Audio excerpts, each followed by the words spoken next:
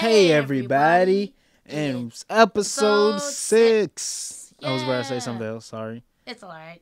I mean, thanks for trucking with us. Don't truck through Through us. episode 5, all Yeah. 3 parts of it, right? Yeah, we had a lot to talk about. Yeah. So what are we going to talk about this episode though, Midnight? Oh, right. We're going to have a pretty spicy subject today. It's, can you separate the art from the artist? Ooh, caliente. I say yes. Yeah, so basically what we're talking about, is it possible to love the art but hate the artist? Yeah, can you separate the two? You know, it's artist wife, Midnight, Writer husband, Neff. with our co-star, MDC. I'm looking up Fast to Destroy Y'all with. Wow, Okay. I guess we'll just insert the caca or some boom noise. Oh, just ignore what I actually said, hey. Wait, why? I don't think this is well, I wasn't going to expect for this to be a debate. I mean, I feel kind of different about it, right? Because it's like How you feel, homie? I want to support the artist when I love the art, but if the artist is a dick, I don't want to support them. Yeah, I feel like there's levels to it. Because, there has like, to be levels. This is going to be a very complex. Ooh. Yeah, it's gonna be It's going to pretty. get really complex. Because so, You want me to start it? well, I'm trying to remember. I want to say it's the creator of Rurouni Rurouni Kenshin, right? Yeah. Like he's a pedophile, right? Oh wait, I don't think he's a pedophile, Dear but God. he's Whoa, like that was. I think I remember that. he's for that, right? Like into like. There's a term for me, pedo, I guess, but it's like. Yeah, no. Yeah, that's right. He's into that. And like when I found that out, I was like, man, cuz I literally found that out while I was watching Rurouni Kenshin Yeah. for the umpteenth time. Blah. I remember that too. You were watching it for like a good time, and then you just stopped. I don't know if you stopped because of that or you just watched all the episodes. It did kind of put, like I'm not going to lie, it did kind of put like a bad taste in my mouth. I mean, of course. But I was I was enjoying it. I was enjoying it up to that point. It's just that Yeah. I think there was a video, I forgot who, but someone made a video where, you know, okay, Yeah, so that's pretty heavy. the dude got charged with possessing child pornography. Oh, okay. So, yeah. Yeah, Bring that. sorry, I was checking it up just to be sure. I don't want to call someone, a pedophile and with it's not true. misinformation, yeah. Like it's something completely different. Do you want to touch? Yeah, do you want to touch? I don't think that's an appropriate. No, it is. You know why? Why? Because that song is by Gary Glitter. Okay, All right, and fill in he's silence. a pedophile. So, Gary Glitter, y'all ever heard that song? Okay, I don't know the exact lyrics, but it's like, hey, rock and roll. Oh, yeah. Yeah. Okay, so that song was done by Gary Glitter back in the 70s. Mm-hmm. And in the 80s, I believe, maybe the early 90s, he took his computer in to get repaired, and they found child porn on it. Oh, okay. Ooh. Wow. Now, of course, he said he was innocent, right? Mm-hmm. And I believe he went to jail for it. But then when he went out, he said he was innocent. Other people think he was innocent, right? Uh-huh. But then like sometime later, he went to I believe it was Thailand, and I know already. Yeah, pretty much. I know He what tried you're doing. he tried to sexually assault this little girl. Down. Yeah, so that song, the one song I like by him is called "Do You Want to Touch." I'm not kidding you. That's literally the name of that song, and it got so much creep reek factor on it. Yeah. But Yeah, I can here's a imagine point. so. Here's a point to it. Like, one, I'm not, I was never a fan of Gary Glitter. I just like that one song. So I like that song. But here's another thing. That song was also covered by Joan Jett. If you're gonna ask if we're familiar, the answer is probably no. I mean, your fans, and the audience probably is. I don't like assuming things, but sure. But that just kind of opens the door on things. It's like, okay, like, to me, I always looked at that. It really comes down to you personally. Like, how do you feel? Can you honestly listen to an R. Kelly album after knowing what he did? Oh, that's a good one. Yeah. Up to you. I mean, okay. What if what he's doing is kind of the okay? Can y'all? Okay, so can y'all listen to past? Like, is it okay to listen to past R. Kelly albums? Like, can you just be like, well, I'm not supporting any new stuff he's gonna create. But I mean, like, if you support or should it just be like, in a sense, like you just illegally download everything from him? See, the sad thing, most of us do that for artists we like, so that doesn't even mean anything. I mean, like, don't go on Spotify. Like, just go to YouTube and just steal all this good music. So with that, that's a good question because okay, go ahead. Well, you go ahead. Okay, so for me, I grew up with R. Kelly, and I hate everything that he's, pretty much doing now because that shit's pretty messed up.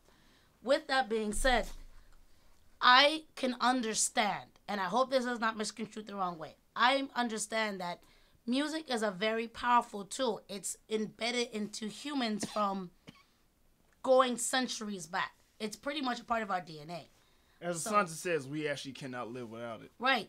We have to create. We can find music in anything, whether it's a tap or whatnot. And so music can be a placeholder for significant events in our life. And therefore, certain musicians are known throughout a decade to define an entire cultural movement or a significant in an era. R. Kelly, unfortunately, was one of those R. Kelly was unfortunately one of those individuals that was a staple of 90s R&B and hip hop. He's like his love music. A lot of people to this day know the lyrics to, or He probably gave birth to you. Just saying. Prince and David Bowie gave birth to a lot of people. Yeah, just saying. it's like that, and so it's like I feel like I can appreciate what R. Kelly musically gave to the world in the past, but I cannot support him as a person. But you guys are gonna be, I don't know if you're gonna be surprised.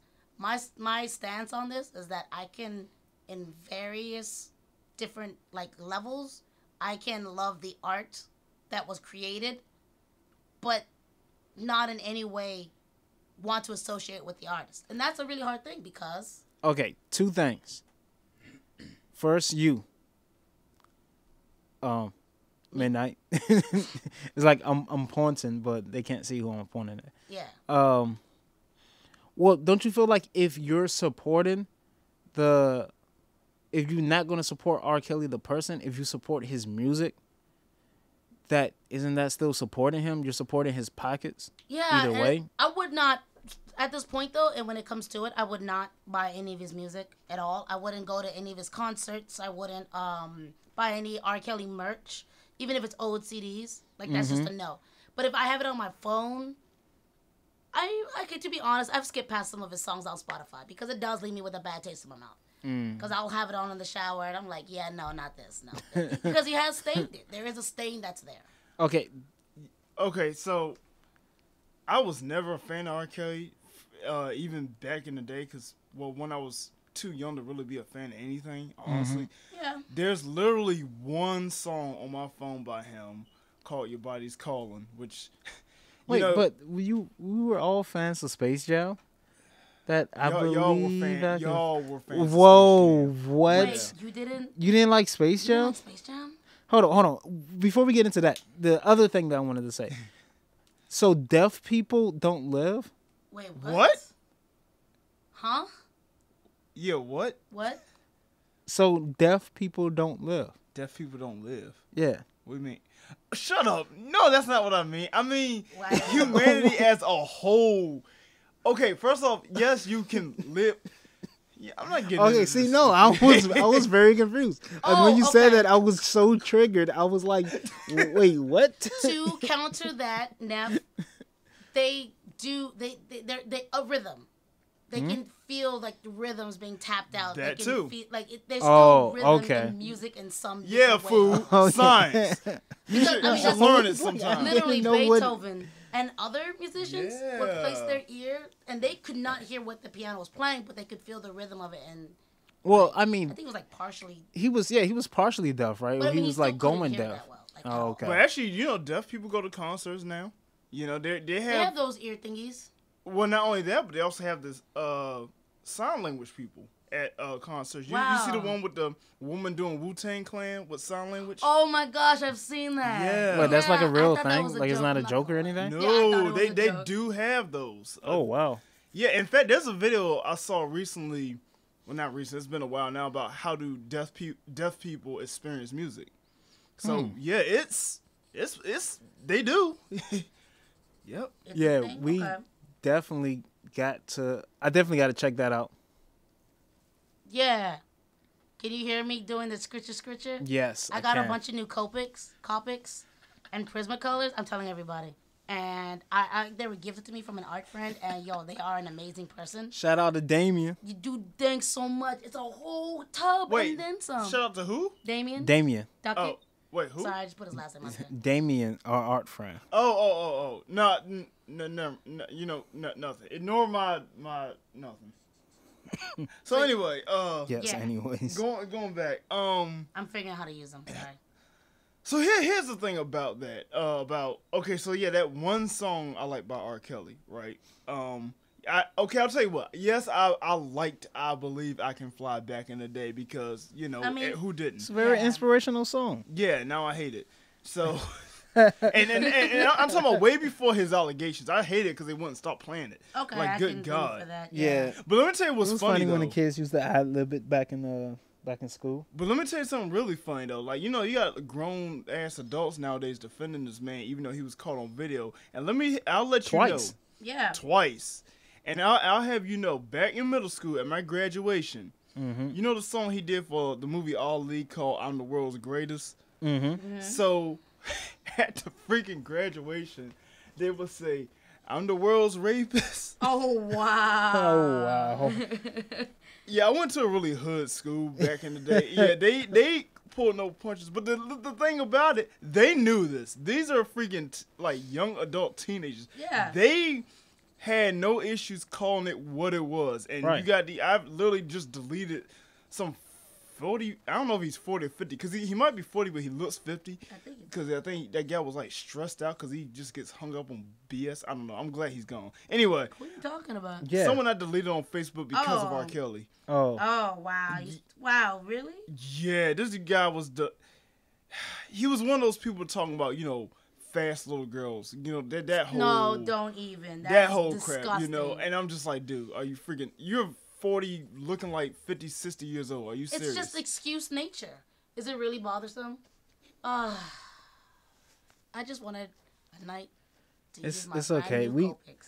I told Midnight that there was no possible way you can be able to draw and record at the same time. But I was Somebody trying. doesn't listen. I'm just gonna drink this. Well, and cry. traditionally draw at the same time. You can probably Bring your Shintig and the whole PC. give like we can do like digital, get you an iPad and stuff, have people seeing it.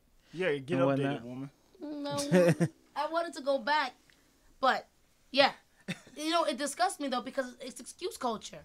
And It's excuse rape culture. But this They also want to goes excuse themselves. This also goes to exactly what I'm getting at. Like, okay, like I said, I'm generally speaking, I'm not a fan of R. Kelly. He made one song I like, you know, and I still listen to that song without shame because first off, I was never a fan of him, so there's no added connection there. But at the same time, there are artists I am fans of, like Africa Bambaataa, like Chuck Berry, Chuck Berry had some allegations. oh Lord, he has a whole legacy of allegations. Oh, wow.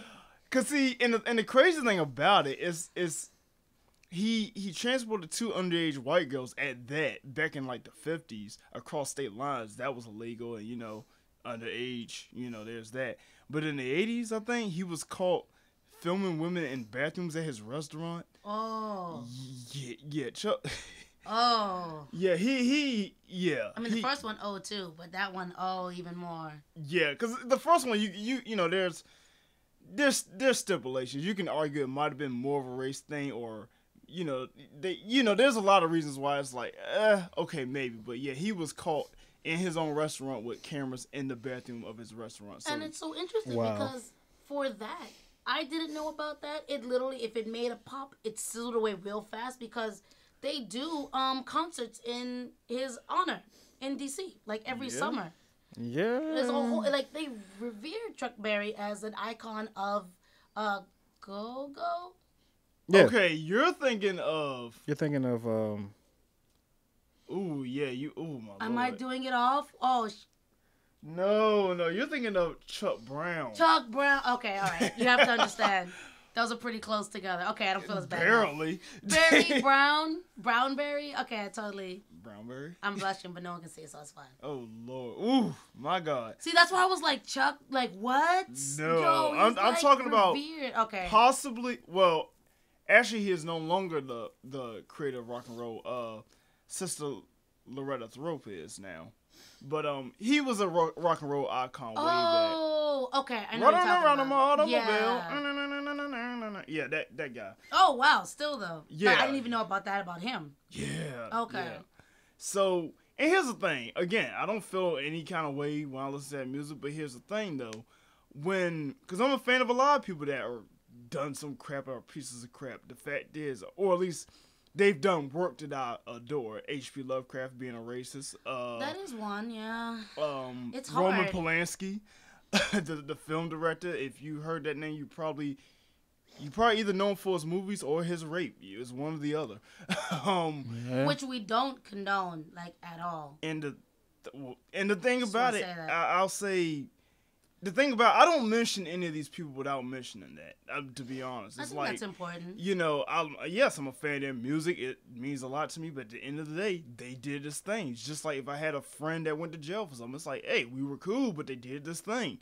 You know, you probably still appreciate the vice of whatever that friend had gave you during that time in your life, but you know that they did a thing and they need to serve the time for it. It's kind of like with people, we always talk about our ancestors, but I'm like, how well you know your ancestors? Like, you know, people always, I don't know. People are like selective with that type of thing where we want to completely get rid of a legacy of someone because of what they did. But it's like, you know, that's pretty much darn near everything, almost when you really think about it. You know, I want to come back to that too because I want to tie that into my take on the cutoff culture because I think that's what this ties into.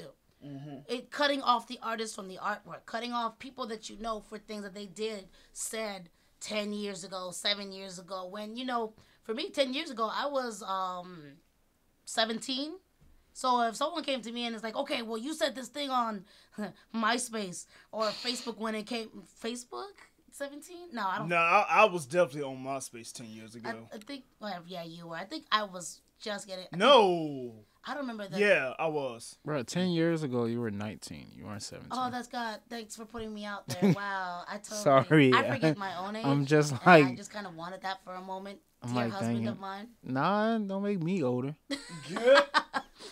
I mean, I'm not saying that you shouldn't hold the person accountable. And for me, well, before I get to that, Neff, Cupid Shuffle comes on at wherever you're at. And let's pretend you're a dancer for like a second. Like that you would actually go into the dance floor. Would you? You haven't said on your take on it yet. Sorry, Cupid Shuffle? Cupid Shuffle. R. Kelly's. I don't fully know the dun dun dun dun dun dun dun dun dun dun dun dun dun dun. Oh, is it Love Slide? Yeah, no, it's Love Slide. I was thinking of Cupid Shuffle something else. I get names confused all the time, to be honest. Yeah, I'm about to say the jump that they was playing in Chuck E. Cheese's for a bit. Oh yeah, they did. Oh yeah, everybody do the Love Slide. That became Also, I hated that song back then. Like, as I say, I'm no fan. I don't know, cause it's like I don't really go. That's like normally the events we go to is your family events, and they don't don't do the electric slide. They don't do the love slide. They don't do My sister might put it on. the shuffle. No, It depends on which sister. Yeah, she'll grab the she'll hook up her phone for like 5 seconds until it dies because it's always dying. I guess I think my phone's always dying too. no, Yeah, for the kids or whatnot. no. You Not that's no because love slide. you are always in the next part of the house asleep somewhere. But To be honest. no, I've never Well, did the love slide. hypothetically speaking, so like it comes on, right? And it's R. Kelly. Yeah, I mean I've never done it, so I'll still All never right, do that it. doesn't work in the situation. So I guess for me, the separation of the art and the artist. There's like MDC said, there's a lot of people throughout ancient history, throughout modern history, even now, where you don't know every aspect of their life, and yet they've created something in your life that you like. The idea that the person has to be a saint in order for you to love what they do is a little bit difficult, especially when you probably aren't a saint yourself. They're not a Yeah, saint. None of them is Check a that saint. log in your eye. But that doesn't mean that we should just allow it to, what? Doesn't mean that we should just I don't know what allow he them means. to continue to from the- hold these positions of power. Because, okay, so I'm bringing up Vic Mignola. Well, I wanted to comment on what you said though, because go it's ahead. like I just felt like you used the wrong example for Probably. me. Like, screw R. Kelly at the end of the day. Like I don't care about can his go without his music, music, yeah. and whatnot. I don't, Ignition remix. Literally, Okay. pretty much. But if you would have said Michael Jackson, Oh. someone whose name is being dragged in the dirt yet again. And the thing that's interesting about it is because, like, the more times that is brought up, the more people that are going onto the side, I feel like, that he very much was a pedophile and he very much did touch those boys and whatnot. Because I remember there was a news article where police were saying that they have found child pornography on his computers or something, right? On his hard drives. Wait, you're not talking about the one when they found his secret room, are you? Was that it? Yeah, yeah. I was think like it was secret where room, it was yeah. his secret room. Now And that- a lot of people, wait, hold on. A lot of people, like including me, believed that to be true. Yeah. Until it was later like noted that it was actually false Yeah, it was debunked. and whatnot. And now you got this whole situation with the movie that's supposed to be coming on HBO next month. And, everyone is in a riot and whatnot. Even more so than I feel like with the whole Bill Cosby thing. And the thing that kind of sucks is, he isn't here to defend himself anymore. It's funny you bring up the movie because who's seen What's Love Got to Do with It? The Tina Turner and Ike Turner movie. It came out back in the 80s, I think. I saw it, but I vaguely remember it. Okay, so I never saw it, but I learned a few things about it because obviously that movie essentially completely like obliterated Ike Turner's career after that. Everything had basically come out, about how he abused Tina Turner, et cetera, et cetera. Now, another thing, it's funny to note because I think Tina Turner also said that they actually toned down on a lot of things that happened. But from my understanding, and, whoever correct me when I'm wrong, there's apparently a rape scene in the movie that isn't based on fact. Oh. So, you have like this kind of awkward gray area where it's like, yeah, he was abusive as heck, and they toned down on what he actually did. And hey, he very well have had, probably raped her, but the fact is, it didn't come from anything either one of them said. And that's in particular what ruined his career. Not necessarily, I mean, I'm sure that obviously the allegations of abuse did too, but rape is like a few steps past abuse, and that's the one that he really went under for. And I'm like, that's kind of I don't know how to, it's kind of strange because it's like that's the one thing he didn't even do, And of Oh, you're course, saying that he never did that to her, like as far as I know, or it just didn't happen in the way that the movie portrayed it? as far as I know, no one's ever verified that ever happening. Period. You know, the abuse, yes, but yeah, no one. As far as I know, nothing that particular incident or him doing that has never been actually verified. And one reason I bring up Ike Turner is because, you know, even though Tina Turner was obviously the star, Ike Turner, you know, they were Ike and Tina back in the day. Not only this, but you know, Ike Turner was real influential behind the scenes. You know, he gave Hendrix his first guitar. You know, so he has a humongous legacy within music. You know, and that's another thing, because and at the same time, it's probably easier to let go of him because a lot of what he did wasn't even seen really.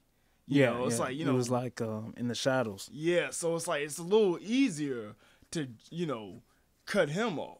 Mm-hmm. But as you brought with Michael Jackson, because I'm gonna say, you know, the media is dangerous because the thing about it, it's like you have stories that come out and you have like the real side of the story, then you have the false side, then you have people's assumptions, and once it gets in the public, everyone makes up their own mind what's really happening. You have people that just assume. You had people that was, you know, they were defending Mike no matter what, and I'm like, listen, I grew up with Michael Jackson too. I'm a fan of him too, but the fact is, I don't know the guy. None of us know the guy. Yeah, you know, none of us knew. And you know, we base our opinions on these cases based on what we know, what we think we know on people. But can I say this though? Mm-hmm. I feel like whether he did it or not, that shouldn't change your like relationship towards another person. Oh, like you know, you have certain people that will probably be like, delete me. Yeah, delete me. Don't follow me if you know believe these allegations. So forth.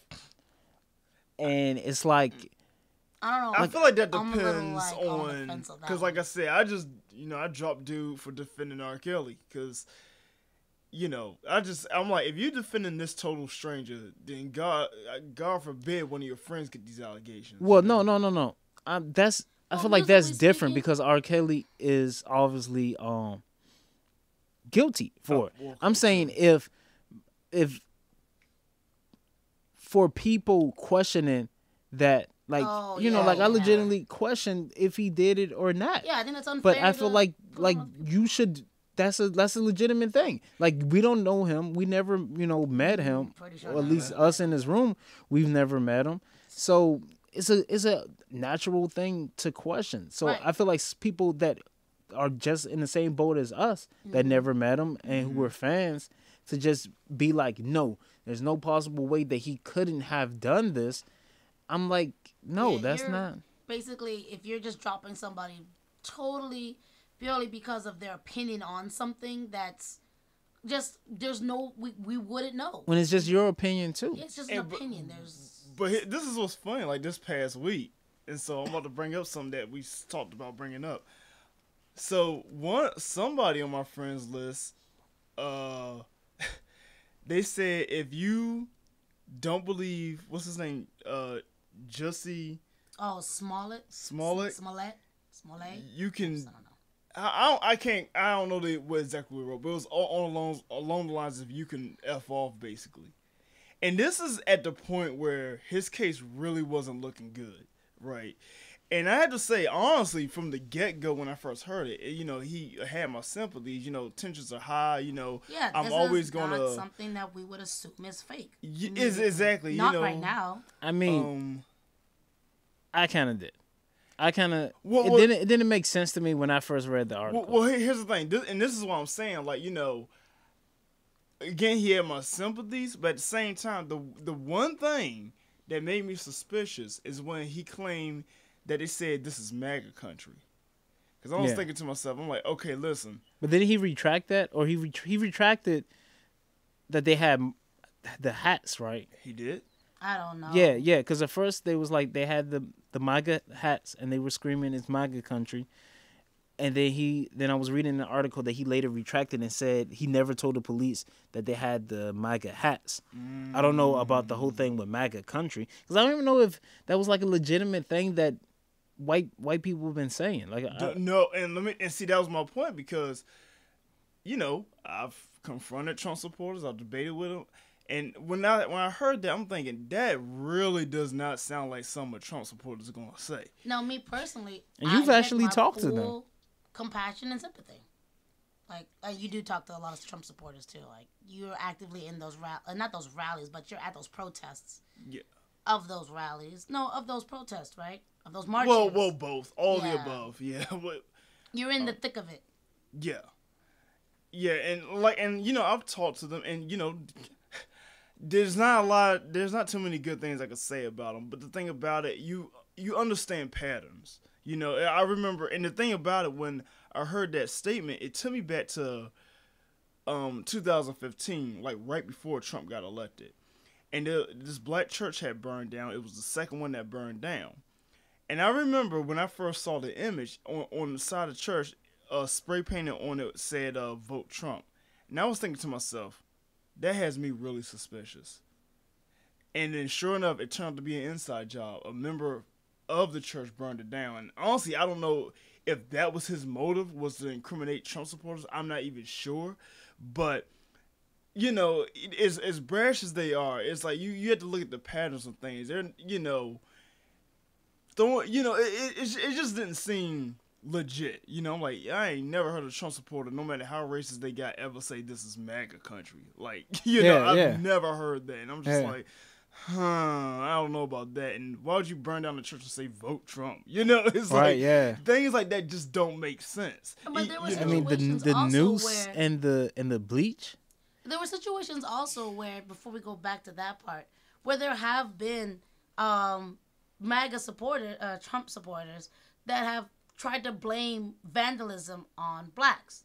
Like they go vandalize other houses and then F Trump and blacks for Obama or whatnot. And it's like, yeah, there's not that really many black people in this neighborhood, so that's already like one thing. You remember the one where the old white guy came out and it said black people's rule on his driveway, like and someone called him like, black people do not say black people rule. Like, what the heck? So it's just No, that toss I've never forth. seen that one. I've never seen that one. There are pretty obvious signs for when someone's pretty much, but I didn't see it for Smollett, though. I think I might have been there a little bit for me. But I mean, it just doesn't seem like something. It was like it happened in Chicago. Yeah, that was another thing. And it's like and it was like these how two many random white people are walking around Chicago with a noose And it and wasn't like the bleach certain for parts of one Chicago? particular black guy. And then it's like, how many Trump supporters watch Empire? Like that was the another biggest thing. thing. Yeah, that's another That thing. was the biggest thing. I'm like, really? Like, I'm black and I don't even watch Empire anymore. I don't watch Empire at all.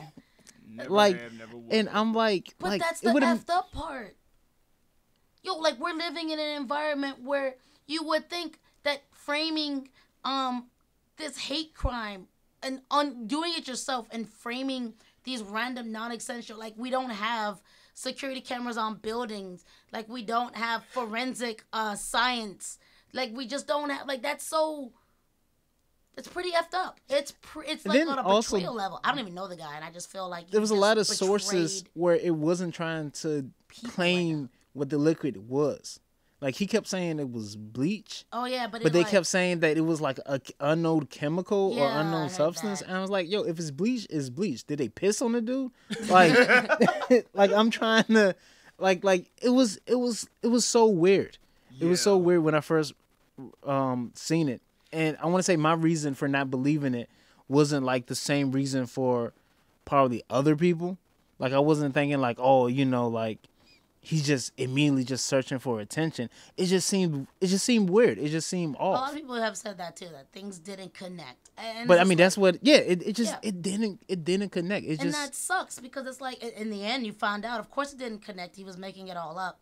He got allegedly he got his personal trainer. Personal trainers The and trainer. the brother. Yeah, to I was come like, in and do really, this. dude? You couldn't go on Craigslist and find 2 white guys to beat you up, Well, they probably would have killed him. So I mean, well, maybe, yeah. bruh?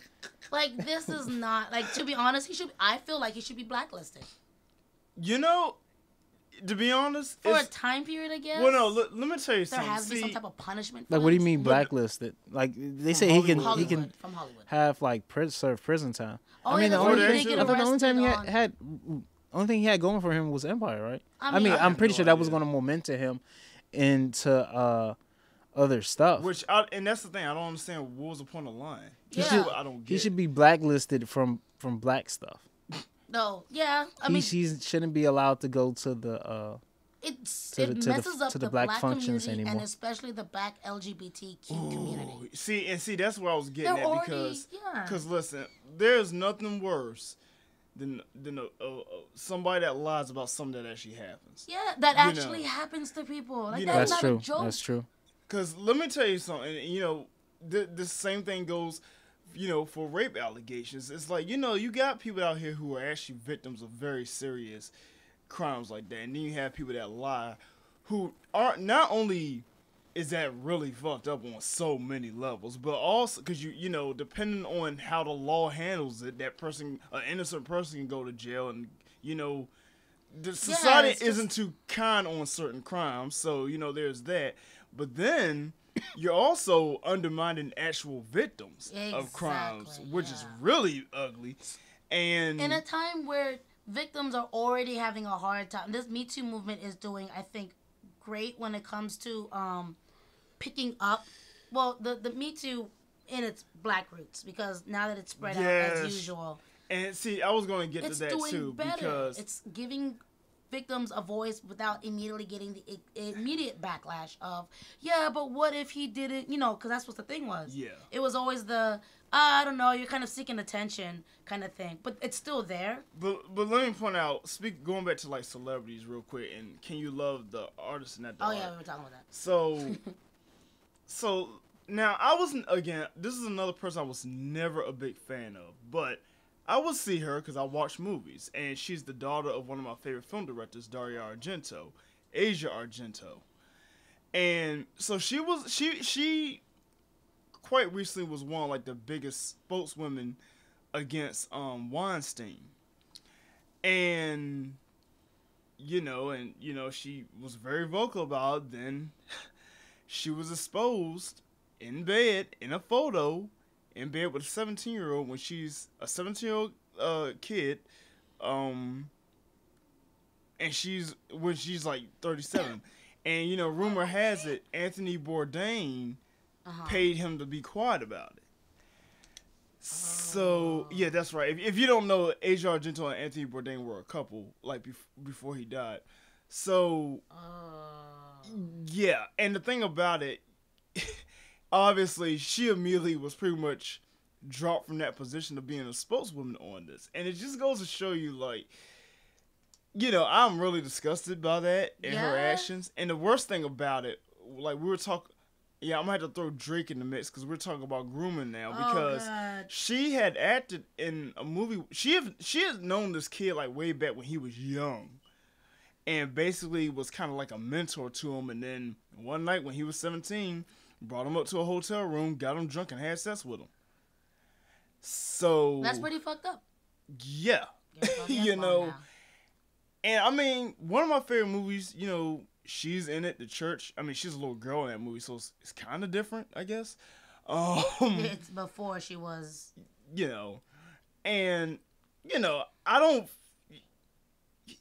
I mean, I don't feel weird watching, I mean, okay, this like I said, this is a very complex situation. But I will say, I definitely completely think she's a piece of shit now. I stopped following her on IG. I basically, like, that just disgusts the hell out of me. It's thinking, what the hell is a 37-year-old woman doing with a 17-year-old? Oh, I know. Never mind. Same thing R. Kelly is doing with little 17-year-olds. This was so integrated into our culture for a time. There was no repercussions for a time for doing this. You would get a slap on the wrist a little bit. You might get the whole, this could be a scandal. And then money was tossed out and it was like, it's okay again. you could go on and be successful. And this has become such a staple in our society for centuries to come. But I feel like with every generation that's born, it's become less and less of an okay thing to do.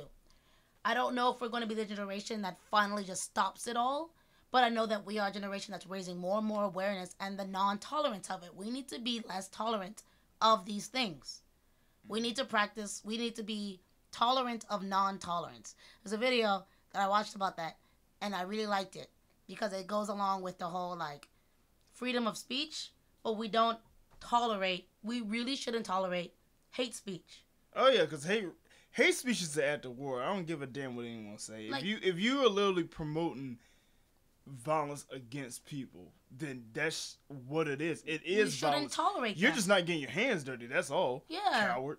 Like instigators and things like that. If you're colluding to bring war upon others that you don't like, and you're practicing this hate speech, just to go on that real quick, we shouldn't tolerate that. You're a person that shouldn't be allowed to continue to associate and be on a platform where you can continue to spread that. You're the reason a Jedi almost killed a black man. Yeah. Okay. Yeah, that was a Liam Neeson pun. If all y'all just forgot that the Phantom Menace happened because y'all don't like prequels. No, we're not gonna let that down either. No, those are still racist thoughts, and we shouldn't. You should just say, "I'm sorry. I feel so horrible because I definitely thought racist thoughts." You should own that instead of being like, "What? No, I'm not a racist." For that moment, you were, and to be honest, I'm just saying, I've never went through my life like, oh, I'm so mad at this black dude that broke my heart. I'm going to kill all black dudes. Okay, it was way more. That was a much oversimplified. I know. He had it. Nonetheless, I feel like on various levels, there's something deep within you that automatically, if that's your trigger reaction. Yeah, but... psychological stuff. Now, speaking of Liam Neeson, now I am a bit of a Liam Neeson fan, so let me kind of jump on this one. Now, honestly, I wasn't that. I wasn't that. No, I wouldn't say that. I mean, honestly, I'm becoming less and less surprised about a lot of things. To be honest, there's a lot of things that haven't surprised me in years, to tell you the truth. But I mean, hearing that, I looked at it like, I mean, everyone's got a pass, to tell you the truth, you know? And a lot of people were like, you know, there were some people that were really pissed off about that. And it's understandable. He kind of said it in a somewhat casual way. Like they said, he was kind of tone deaf about it. And I understand that. But, you know, I've been around enough white people to hear some pretty sad and distressing things about how they used to think, things they used to say.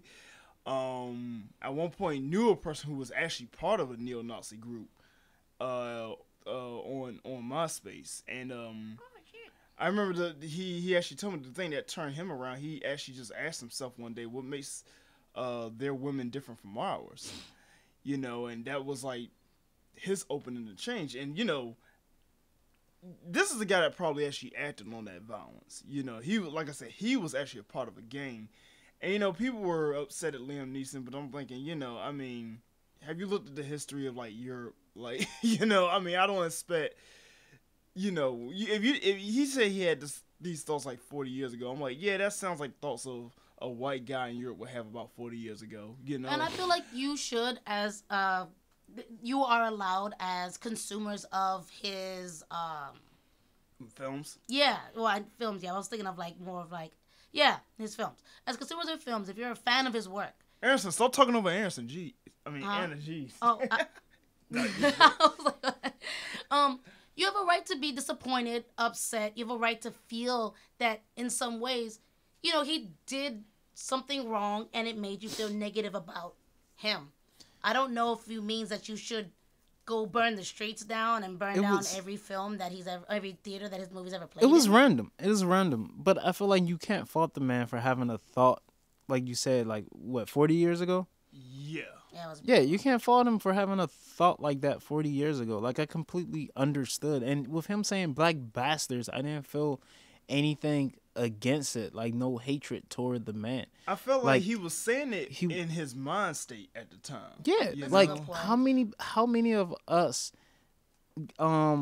really how many of us act or think irrational thoughts when we're angry? That's all I looked at it as. I mean, I don't really understood his point of bringing it up. Like, I'm pretty sure he was probably looking at it like, man, I can really appeal with the Black Lives Matter and the Me Too movement with, telling this story. Like, they're totally going to like this. And I'm going to, add in, hey, don't forget to watch my movie. Like, that's honestly what it felt like to me. And it was like, no, that was probably the worst story that you could have told to try to bring these two groups in to come see your movie. Yeah, and then later on he did like smaller interviews, and like he got caught by paparazzi and news reporters, like tried to fix what he said, but it overall just ended up him stumbling more and more into like just probably just been like zip, zip, But you just know- say sorry and like zip. But you know what really made me mad about the outrage towards him? I felt like more people got angry at him than they did Hulk Hogan. Yeah. Let me tell you something. Now, we're talking about can you separate the art from the artist, and I see a lot of people. Oh man, that's a whole nother bag, dude. Oh no, let me tell you something. I see a lot of people that I know. Listen, okay, let me get one thing straight here, all right? Wait, before we jump into that one, Uh-huh. can I go into another little baggie that I brought up earlier? Go ahead. Okay, because that's a whole well, and I think we all kind of feel the same. I think you more so because we all at one point were in different levels of into it. Yeah. So, my current I don't want to say outrage. I am not surprised, but I am disappointed in the news media that's coming up about Vic Mignoga. Read how to say his last name. I've listened to him for years. He's been on a lot of animes as prominent voices for a lot of characters I love. Edward Elric. He was in Orange High School Host Club. I love Orange High School Host. He's been in so many different, like, over the past 20 years. And since 2003, he's had allegations of sexual misconduct. There is an allegation of rape that came up with a hotel room, and or his involvement with something that could be rape. It's still like, pretty much, he's become okay, I'm gonna be honest here. He's a celebrity, yeah, but on the celebrity levels, I don't really put voice actors as up there with the A-listers, like I give A-listers to like hip hop or R&B rappers and movie celebrities like Angelina Jolie and they're like the Cardi B or A-listers whatever. for conventions, basically. Yeah, they're the A-listers for conventions. And But they're probably like D-list. yeah, because somewhere. honestly, we had mentioned Kevin Hart, if he was Like in something with a step above mimes. It's like, no. Where are stuntmen? oh, it's sad. They need to have their own movie award for that. I think I saw you posted like that. Yeah. Yeah. Not that I care about awards, I really don't. He doesn't. I mean, I don't either, to be honest. The But Scream Awards were the only ones that ever mattered. yeah. I missed that one. See? But yeah, he's had allegations for years, and every year it's picked up, tossed down. I think money's thrown at it, or it's hushed. This year, not this year, but in the past 2 years, it's gained momentum again, where the case has been opened up. The victims, who to them in their life, this is their reality, this is their truth. And I wanted to say, I don't think that there's real. Well, okay, in the case of Jussie Smollett, it was all just fake. But when it concerns a bunch of people, I don't think there's just one real story and then the other ones are fake. There are different real realities to the people that they live every day, and to them, this was something that was a problem. Vic Mignoga, I'm just gonna say Vic.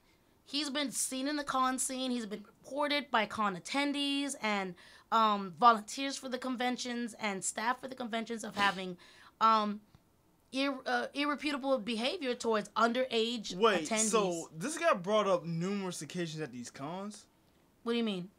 Like these allegations? Yeah, well, he has continued, like, several of these allegations have gone up. He has over 100 cases filed against him. Over 100 in his actual, like, it's in his files.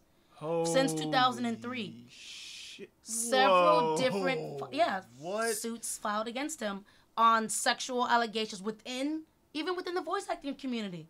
There have been several women. It's because Monica Riel, and I'm sorry, I don't really know who she voiced. I kind of stopped keeping up with that sometime in the late 2000s. But I mean, it's still watch anime, so. But she came, like, she was another voice in it, and she spoke up for the victims, and, you know, pretty much added her voice to them, and it brought it back to surface again. Like, no, we really need to focus on this time. We cannot let it be crushed by the weight of this guy's status.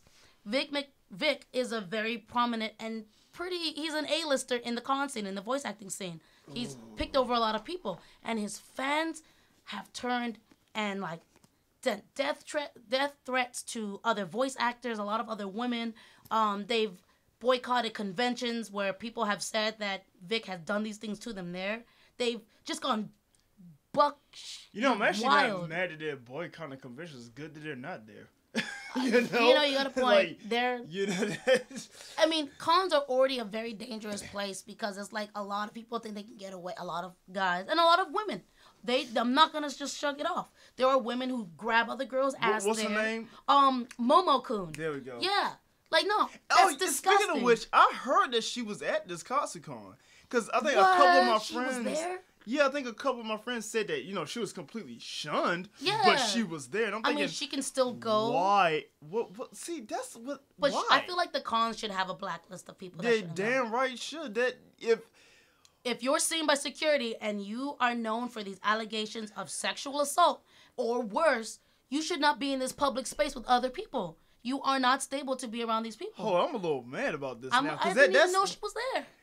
Yeah, so she was there, and this guy has been basically getting covered for. So, no, wait a minute. This guy has been being covered for before, like, Conan was, like, the big thing it is now. Yeah. He has this giant, like, imagine a mountain of of his fans. And they're just been falling down and just, like, attacking and berating his victims. They refuse to believe. I even read a post online today where someone was like, oh, man, see, I don't really know. Dude, this person is just a regular fan of Vic. I mean, I'm a fan of him as Edward's voice and other voice actors. I feel like I can still appreciate those animes with those characters that he gave personality and voices to. But I do not condone his actions and how he's taking advantage of fans. That's because you literally have people who there you are, Neff. run to anime, and you know, it's an outlet. They use it as an outlet. They love the characters. Yeah. They connect with the characters. They idolize the characters. Right. So getting the chance to meet a voice actor is like meeting your idol. Yeah. Or whatnot. They literally idolize these people. I mean, it's something I can't really connect with. Because I'm more so like in the world and in the character as far as like cartoons and stuff. Mm-hmm. So it's like I don't really want to imagine that there's a human voice and you know like you would probably like take I don't want to picture imagine with that there's a good regular cosplay versus the I would exactly like someone cosplaying in a dope Sonic outfit I'll probably, you know, take a picture of before I take a picture with Jaleel White. Yeah. I mean, I probably still might want a picture with him, but you know, to be honest. But it has Urkel though. Okay, yeah. Yeah. If you ask him that, he'll probably punch you dead in the face. He might. He's all swollen, you know, he might punch you. Yeah. I can take it. But it's just the fact that when he's gone onto Twitter, he's apologized for these things. He's apologized for the allegations. He's apologized because it's becoming a larger number. He's like, yo, I didn't know that there was people in the field that felt this way towards me and they never said anything to me. And it's like, I deeply regret because I enjoy working with some of you people. I feel horrible if I've ever made you feel uncomfortable situations. And they're like, that apology would work if your actions represented that when I first said no. A lot of them have said you were told no. It's like your apologies will work if this was like 15 cases and it was coming into light. It's like over 100 cases. Over 100. Over the 100, yeah. Like, shoot, no, I don't even think that's Cosby's number. Ain't he at like what, 50? Or like 60? Yeah. He's up there. Yeah, in a Cosby's case, it only takes one time for like there. You drug a girl and you have sex with her. Like that's no. And I feel like Vic, he's like now I he's never taking knew to you guys weren't okay with it. No. Yeah, I don't know. That's cool, man. That just put that one in the basket and just roll it down the hill. Set it on fire a little bit. How's he doing in jail? sorry. I don't even know how to take I that don't question. even Like what?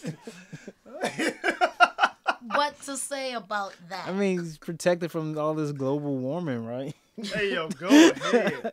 The worst thing, prisoners might be the most fit for the apocalypse for real.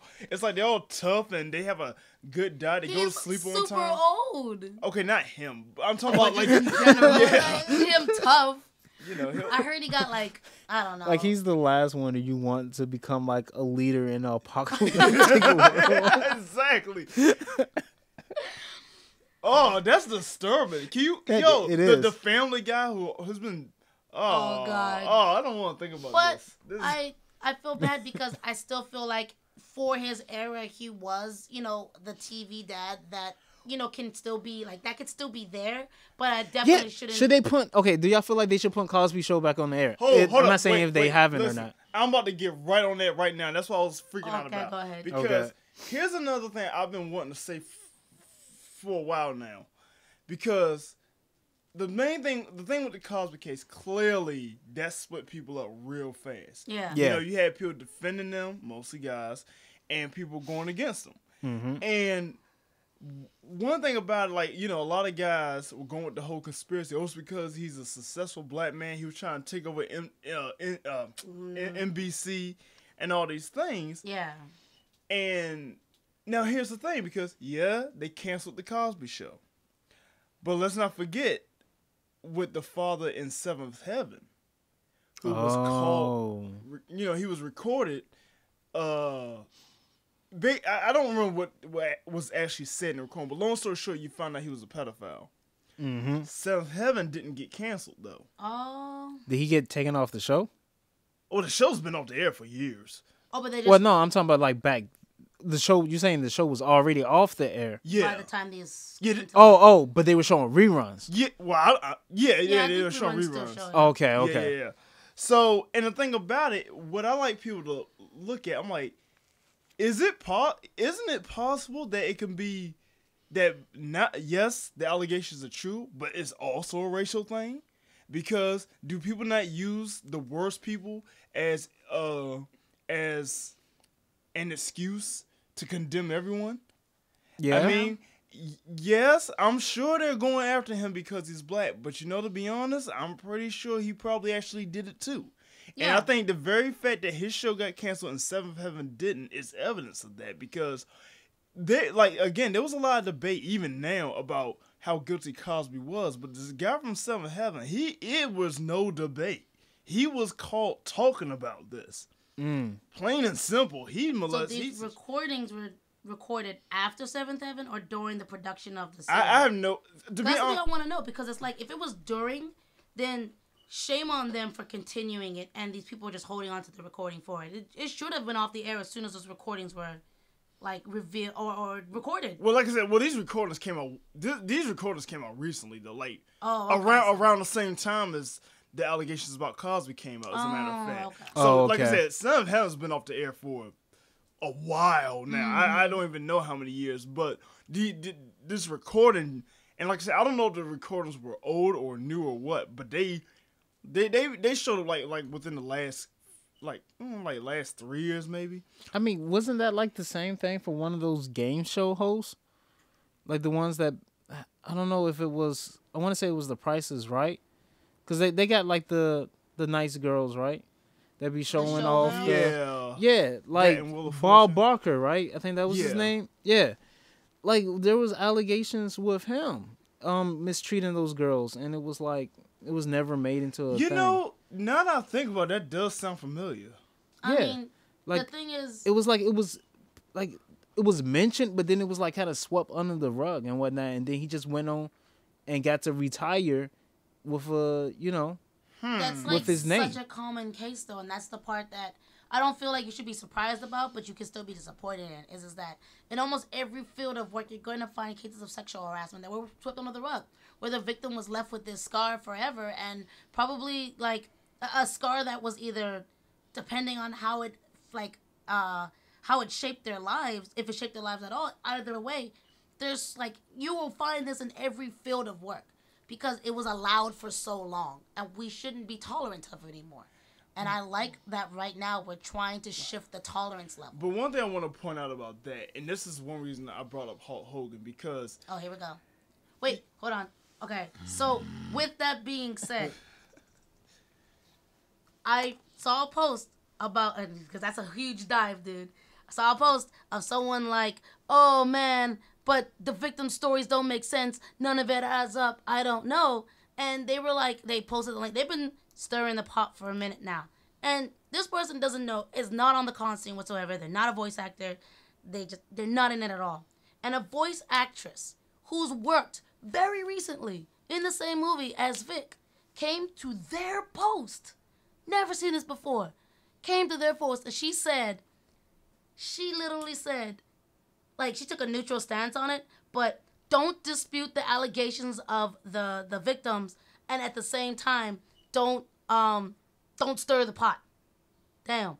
And it was like, basically, sit the mess down. You're not there. You don't know Vic. You don't know those women. You're not even anywhere near that scene of that level. So for you to be like, yeah, those victims are liars. Like, no, they're just trying to get them for what? Do you know how hard it is when you come out? At this point, we should know. Because if anybody keeps track with the political news, Brett Kavanaugh and Christine Blasey Ford, Dr. Blasey Ford, I believe, like, she literally, her family went through, she had to move her family from home just for coming out against this nominee for the Supreme Court, I believe. Sorry, I'm trying to remember that. Her life got pretty messed up, all because she brought up an allegation of a sexual assault, allegations of rape from the 70s. And her family, her entire life, everything, she became a target. There's no glory in coming out as a victim of sexual assault. There's no glory in it. Yeah. So I don't, when people like Jason, like I understand what you're saying, because it's like, you have had cases of people crying wolf, but then you have legitimate cases of women coming out and them still being ridiculed or hated or whatnot because of it.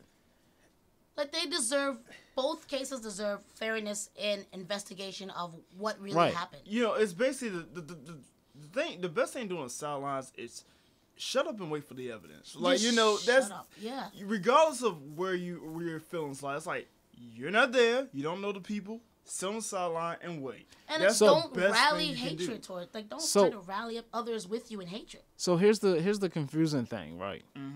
Because, as we was talking about with the Cosby Show. Now, we know Bill Cosby, he created it. And, not just with Bill Cosby, but R. Kelly with his CDs, Michael Jackson with his songs, his music videos, Roman Polanski and his movies. No man is an island. Yeah. For these projects, they had other people. So it's like, if you bulk out, like, you were just like, well, I don't like this voice actor, so I'm not gonna watch Full Metal Alchemist, or I'm not gonna watch Rurouni Kenshin. Like, you're looking at it like, I'm gonna hurt them, but you're also hurting the other people who didn't have anything to do with what that person did. Yeah. Now, I have two answers for that, because it really comes down to, did said powers that be know? Because I feel like if they knew, then unfortunately, you might have to take that stand about it, because sometimes I have this saying where I feel like, it's better for everyone to suffer equally than just a few people. Mm-hmm. Because if everyone has to deal with a problem, then everyone has to do something about it. Right. And, like, I'll take it back to, like, when with Mel Gibson, when he directed Apocalypto. Right before this movie came out, he was pulled over with a DUI, and he made some anti-Semitic remarks, right? I remember that. And people were about to boycott the movie, but I'm like, well, but look, you have this movie that has indigenous people in their history, just barely.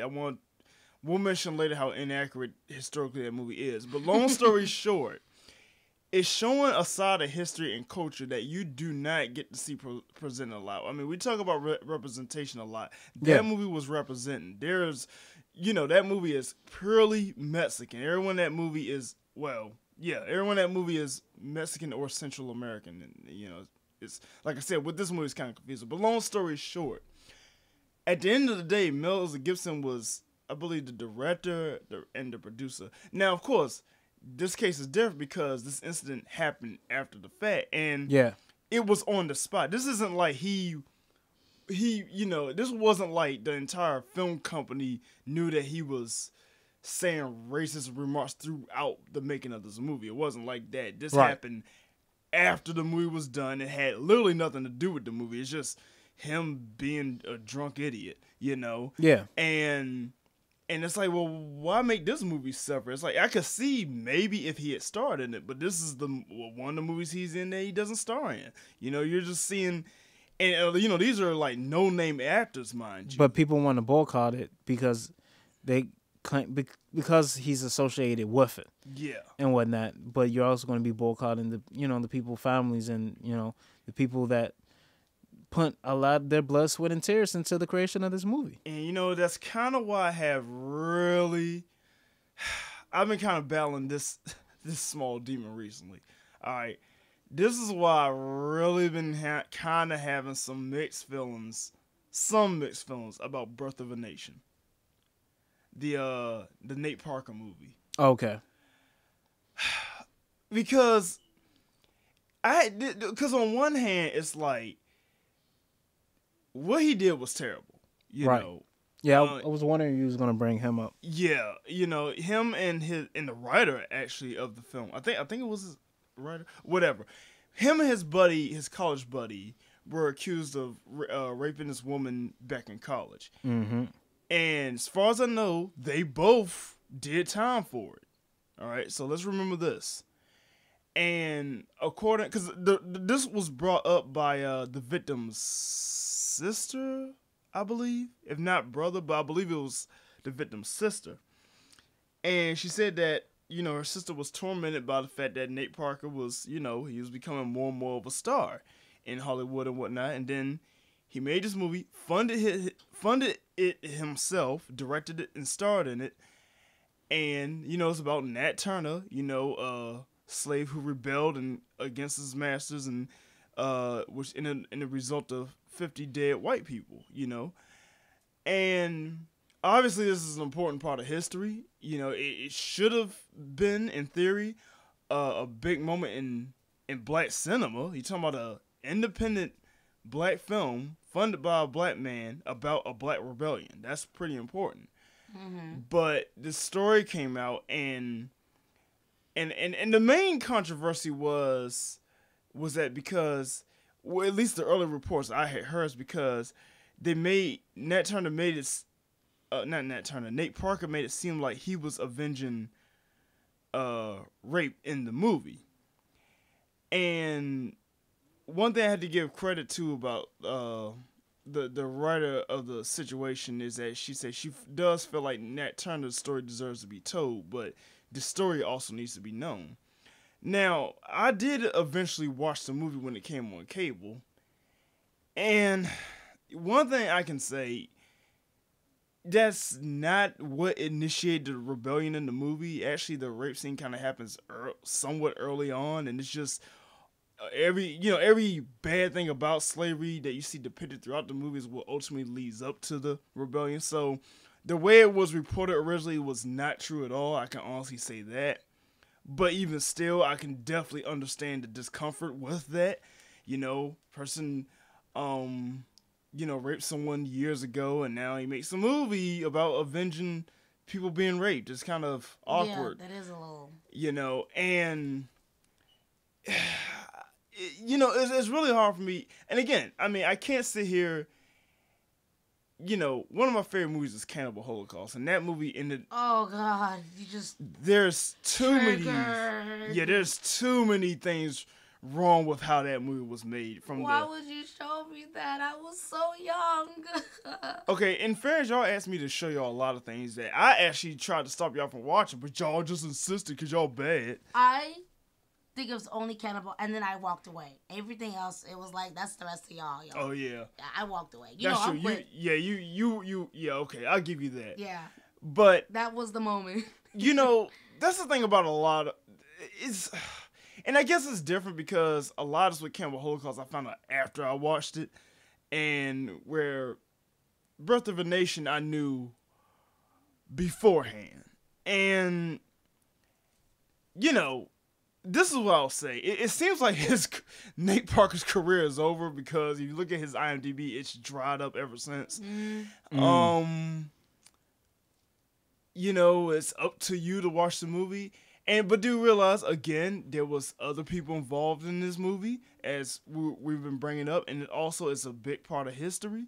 Even though I think it's a little easier to condemn this movie over Apocalypto, because, again, Nate Parker actually starred in this movie in the lead role, avenging one of the crimes he went to jail for. It's kind of awkward.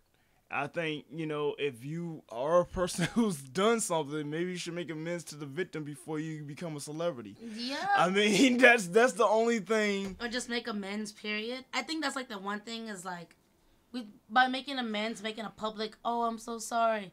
You're not saying sorry to the person. You're saying sorry that you got caught for doing this.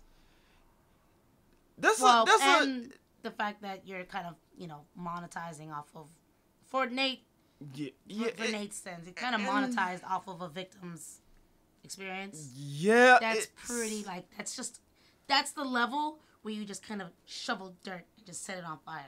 There's levels to it. That's the level where you shovel dirt. Another thing I want to point out. Now, this is also, I'm saying this off of the assumption that he was 100% guilty, because to be honest, I don't actually know that. I'm just looking at stipulations about it. It's like, you know, because the other thing about it, the victim did in fact commit suicide. Oh. Yeah, and according to, you know, the sibling telling the story, it was. Well, I mean, I ain't gonna say it was for that very reason that he was becoming more famous, but that was a added factor about it. So you know, if you know, there's a lot to it. The thing, what I'm trying to say with that is, again, I don't know any of these people personally. I'm hearing the story through the media, which, you know, is what the media is. And that can go both ways, because there's some things about the media, they put things out there that are half-truths that ruin careers. But on the flip side, a lot of people get away with things because the media doesn't report on it. Yeah. So it's hard. Can you separate the art from the artist? I personally can. And the reasons why, and again, it's we call it a one-to-one basis. I look at every situation, case by case basis. Because I approach things differently. Because I originally intended to see Birth of a Nation in theaters, and then I heard more and more about this case. I just didn't feel comfortable going. I couldn't sit through the movie. There's some things that I just can't. I feel too much. I cry too much, and I just, I couldn't. That's understandable. But of course, like I say, I listen to a lot of music from everything from like gangster rap to black metal, and a lot of those people have shoddy pasts.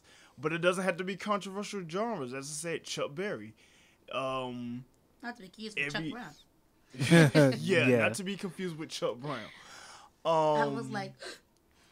And then, okay, back to Hulk Hogan. Wait, I want to bring that up, and I want to make that a separate podcast. I feel like that's something I really want to talk about. I'll tell you why afterwards in the little introduction.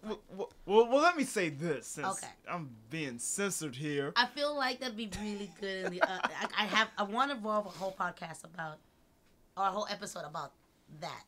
Okay. Hulk Hogan? Well, and further into the industry that he's a part of. Oh. Yeah. Yeah. Yeah, I want to make that a big thing. But this is what I will say. Like, okay, as much as I officially stopped liking Hulk Hogan, I still overall like accept that he's a wrestling icon. I mean, you like his character. I like his character, and I can still watch his matches. You know, that hasn't changed honestly at all. Honestly, my issue, well, like I said, we'll get more into this on a future episode about that whole situation, but. Long story short, speaking for myself, yeah, I can, in fact, separate the art from the artist, because first and foremost, once the art is out there, it's no longer theirs. It gets interpreted the way it does, and then depending on, like, if you take up like the music industry, like a lot of these people aren't even writing their own songs. Like Yeah. the songs Yeah. most of the times don't even belong to them. It's like when it comes to film, films can range up to about like 300 people working on a film. And with Exactly. all the producers and the companies and all these other factors, it's like, what really makes a film belong to anyone, Like, notice if a film is directed by a no-name director, but the star of the movie is Brad Pitt or Samuel Jackson, you're gonna think of it as their movie. You're not thinking of the director who doesn't have a name. Yeah. But if the movie's by Steven Spielberg or dear God, Stanley Kubrick or someone, you're gonna remember their name because they're well-known directors. But what if it's by a well-known writer or a well-known producer? It varies up and reshapes all the time. Then it's like, as I say, and then another thing with me, to me, it's easier to separate the art from the artist when their crimes are like not related, if that makes sense. Like, it's a little more awkward if someone who was, let's say, an advocate for sexual freedom got caught with child porn. Then yeah, I don't know if I can, because that was kind of their thing. Sex was kind of their thing. Now it's tarnished because, their wicked sex life, if that makes sense. It's a little bit different when there's like a direct link between the two, the subject and the person. But then you have like Lovecraft. It's like, a lot of his writing, and I say a lot because some of it does, but a lot of his writing doesn't have any racism in it, or at least not directly. But he was known for making some pretty racist and anti-Semitic statements back in his day. But it's like, It's for you. It's case by case. it's very case by case. But generally speaking, I can yes, I can separate the two. What about you, Neff? Yeah, I mean, it's the same thing. Like I said, you can't. No man is an island, and you have so many people who are a part of a project. It's kind of unfair to boycott one person, and you're affecting all these people and all their families. They're just trying to work in their craft and whatnot. So it definitely, to me too, it comes kind of by case. But I do believe what MDC said, that when it's released, when the artwork is released, it's open to anybody. So I try my best to just disconnect from the artist. And What see- about you? What? And see, for me, glad. See, for me, I want to say something after you though. it is case by case. I feel like I can disconnect from the art from the artist. It's not as easy sometimes because I feel a lot. I feel heavily, and so I feel betrayed a little bit, not entirely betrayed. The whole point is I didn't know the person. So if I find out these allegations are true and this is something that I'm offended by, it's hard. There's a stint there. There's a little black hole depending on whatever might have been.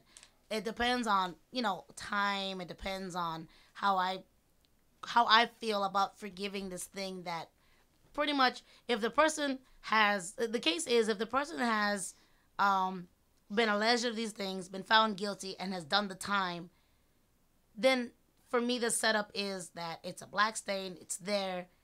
I don't know how much I can enjoy it, but there are levels of it that I can get back into enjoying. There are parts where I just drop it. I'm just like, no, I don't want anything to do with this. It makes me feel bad every time I think of it. But for anyone who might say that, oh, the people in the companies, the small people, I'm talking about the ones that help cover it up. The small people who this is their job to do the sound, the media recording, or the soundproofing, or the tech people that behind the stages, or con attendees or whatnot, or the staff, volunteers. And they legit didn't know that this was happening, or they're just, I'm just here to do my job. I'm not covering for anybody. For anyone to be like, oh, well, they should have known and they should have immediately, like, they're wrong because they were there too. It's not fair to them, to be honest. Like, people that are attacking cons because they decided to, Vic can't come here anymore. Like, the Khan's doing right by the people who were assaulted. That's how I feel. That's my opinion on the matter. And to turn around and put that Khan under death threats, those Khan attendees, people who had nothing to do, they probably don't even know about the allegations of it. They're just going to the Khan and dressing up as Hatsune Miku. And you're bringing threats of bombs and violence and all these things to the Khan as a whole. Those are pretty extreme cases. That's crazy, to be honest. I'm sorry. That's pretty crazy. One In the thing, sense of like sociopathic crazy. one thing I also wanted to say, again, because I think that's the other thing. It really comes down to you personally. You know, it just depends on if you could do that. But oh crap, I'm trying not to lose my train of thought. One of the things is, with me, it also depends. Like, okay, is this something a person did or is it something they're doing? Because that's an approach right there. Like, if there's a musician who's actively doing something, no, I'm not supporting them. I'm gonna be very vocal against them. I'm like, yeah, you go to jail for 10 years, then make a record, and maybe I'll listen to it, you know. But if this person is actively doing something, they have not met any consequences. Not only am I going against them, but I'm going against those who permit it. I'm going against those who ignore it, and I'm going against those who are making excuses for it. I'm like, no, this person did a bad thing. They need to get that handled. Until then, they need to make no records, star in no movies, write no books, paint no pictures. They need to go to jail and handle it. Even though a lot of people actually do art in jail and to get it produced, so that's a whole nother thing to think about. Now that I think about it, but you know, and that's another thing. As I said, you know, I'm a fan of a lot of people's work, but I let it be known in conversations that, yeah, this person did this thing. You know, I like their music, but you know, they did this thing. You know, yeah. It's a fact. They did this thing. They've been proven it's a fact, and now they do the time. But another thing about, you know, generally speaking, this goes beyond art. You know, I mean, it's getting increasingly hard to boycott things nowadays, because if you want to boycott a company, guess what? They own 5 other sub companies that you probably consume. You know, and it's just, and I think, you know, writing letters is very important. That's the thing that a lot, and you know, these companies do listen, because in the event, it's bad for them, but do realize it's like, well, you're barely hurting a lot of these people's wallets. Seriously, like, I mean, even if R. Kelly's career ended tomorrow, he's still, what, a millionaire, probably? You know, so there's so many factors to things, and that's why, like, I kind of get irritated when people get extra emotional about things, because it's like, you know, you're honestly spending a lot of energy on not doing much, to tell you the truth. I mean, you make up your own mind about how you want to deal with it, but you also have to be realistic about, you know, what your contribution to the situation really is. Yeah, you know, that's an important case. You're allowed to have your own feelings and thoughts about these different things, whether you can separate the art or the artist. That's totally up to you. Our opinions are our own, but it really depends on how you go out into the world and you show those opinions, you deal with your opinions. You know, if you're going to be out there rallying others around you in a form of hate towards an opinion that opposes yours, you're no better in the situation, or you're no help in the situation, to be honest. Mm-hmm. To be honest, you probably really can't help the situation unless you're a part of it. Yeah. And if you're not, like, you can help the situation either, well, honestly, just kind of, if you're not really there, you kind of should just be quiet and just let them do what they need to do. If things turn out where, because I don't want to say that you should be quiet. Voices matter. And I don't want to say that, but I mean, I go back to the whole hate speech. Well, I think I look at it like this. It's like, you should say subject. Things with a clear mind. It's the best way to put it. Yeah. You know, I mean, it's that's just how complicated the situation is. It's really because, you know, I'm not gonna tell anyone they should be quiet on these things. I mean, it needs to be talked about, especially really. If you're right, yeah. But you kind of have to understand your own limitations. It's kind of like when a tragedy happens, like a mass shooting or whatever, and I see people react, and people get like they spend a lot of energy being upset about it. And don't get me wrong, I'm upset deep down too, but I'm thinking, well, what honestly can I do at this very second? Absolutely nothing. I can educate myself on law. I can educate. There's other things I can do in the long run, but there is literally no reason for me to exert energy on this situation. It really isn't. Especially knowing that there's a lot of other things that are personally affecting me or can personally affect me when this event happened elsewhere. And I think that's arguably one of the issues nowadays. We're quick to attack each other's point of view online or whatever, but no one's really discussing anything. And I think that's why things get so all over the place and confusing. Like when Baby It's Cold Outside got banned on the radio for like a couple of days, and I don't know if it's gonna be played anymore, to be honest. Yeah, I think that was like the rest of the season. Yeah. But I mean, and that goes with a quote that I saw where it was like, people don't listen with the intent to understand. People listen with the intent to reply. And that's true. That's very much true. I mean, we talked about that in our first episode when it came to proper representation.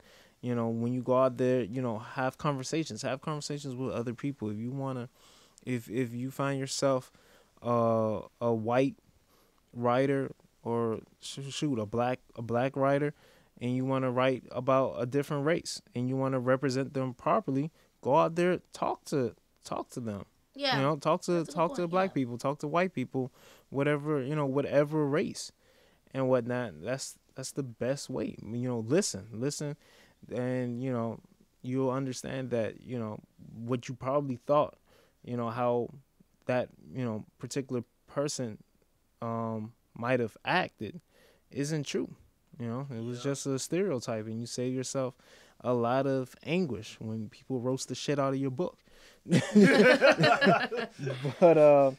yeah, that's we're gonna wrap it up with episode 6. Yep, that was a pretty heavy one. Yeah, we talked was a about a pretty lot of stuff where I probably wouldn't necessarily, I don't know. It was good. Yeah. It was a lot of recent stuff. Like, I feel like just Yeah. us as black creators, it kind of needs to be talked about. Like, you have